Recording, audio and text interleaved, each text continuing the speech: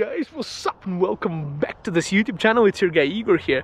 Today's video is dedicated to easiest ways to fail in Canada as an immigrant.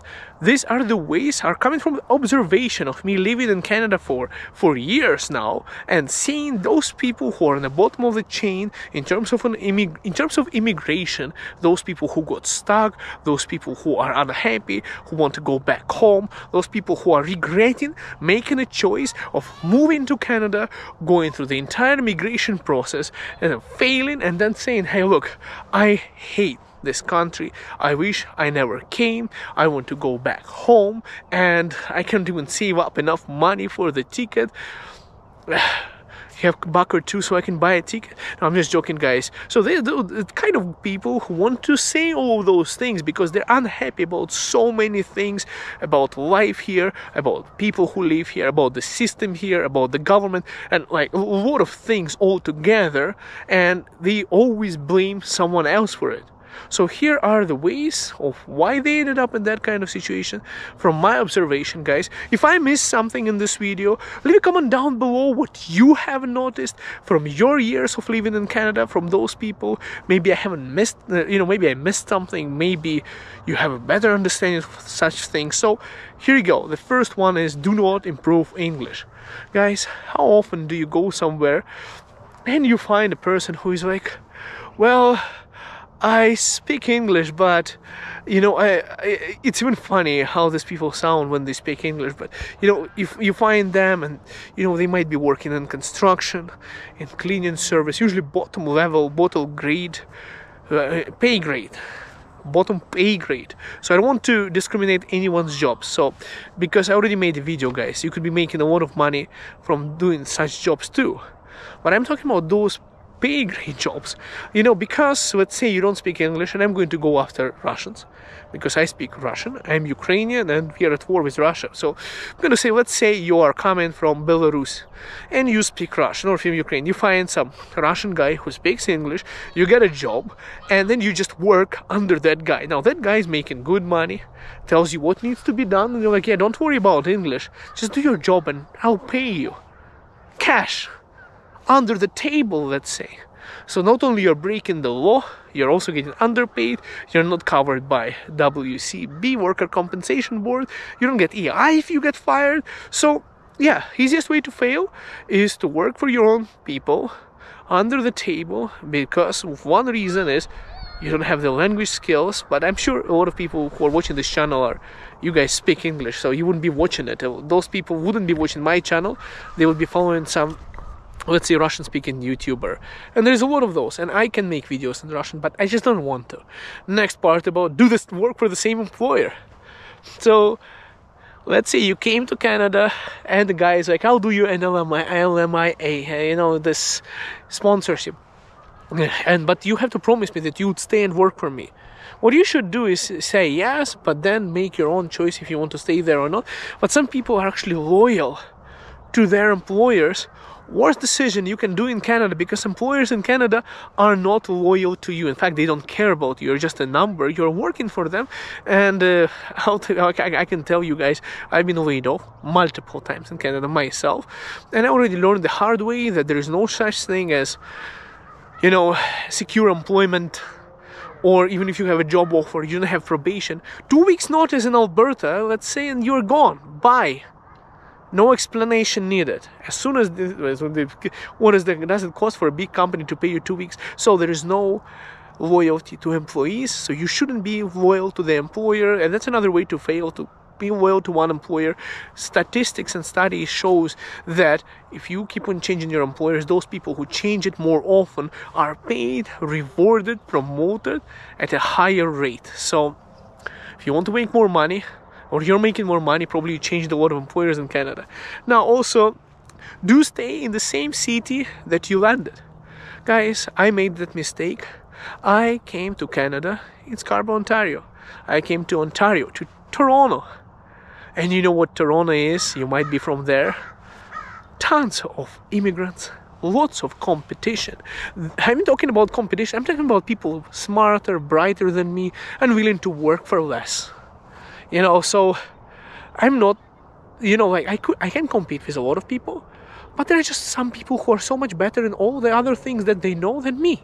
And competing with those kind of people for the same employment, guys, it's impossible. So you end up, you're like, well, why should people do not like taking risks? So they take a risk to come to Canada, but then they're too worried. What if I change the city? Oh my God, what am I going to do in Alberta, in Calgary? Oh my God, what am I going to do in the other city? Oh my God. And like, come on, you change the country. But then when immigrants come to Canada, they don't want to change anything anymore, so you are stuck. And this is the other way to fail here, is not to travel Canada and not to change your cities. You know, you might be living in a city where you're paid less and where you cannot even afford buying real estate.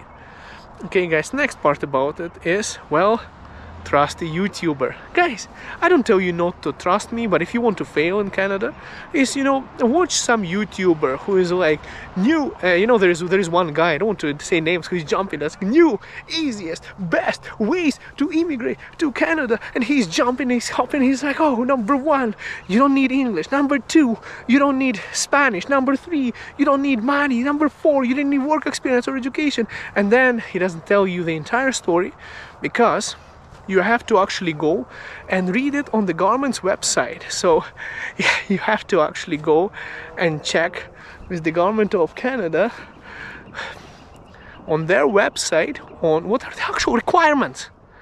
So many times I watch those kind of YouTubers, and then you look at the details and you're like, well, it's not that easy. But if you went and applied for that, that might be a misrepresentation, you might have missed something. You listen to that YouTuber, there's lots of bad, really bad immigration consultants out there too. So if you really want to succeed in Canada, guys, and not fail, do your own research, check your immigration consultant's advice, go to the government's website, and do not follow YouTubers blindly, and always go to the government's website for details, because you get more views if you're more positive. Guys, I can tell you about YouTube and how to get more views like that. You just have to jump and hype things up and not give the entire information.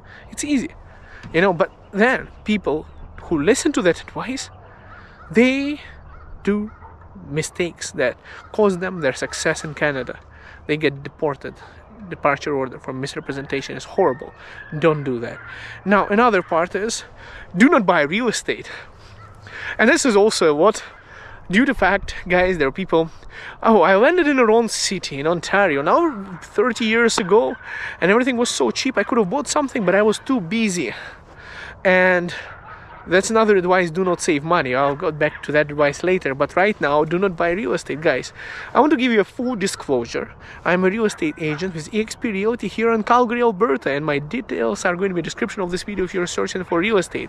This is what I do full-time right now, not part-time, full-time I'm doing it.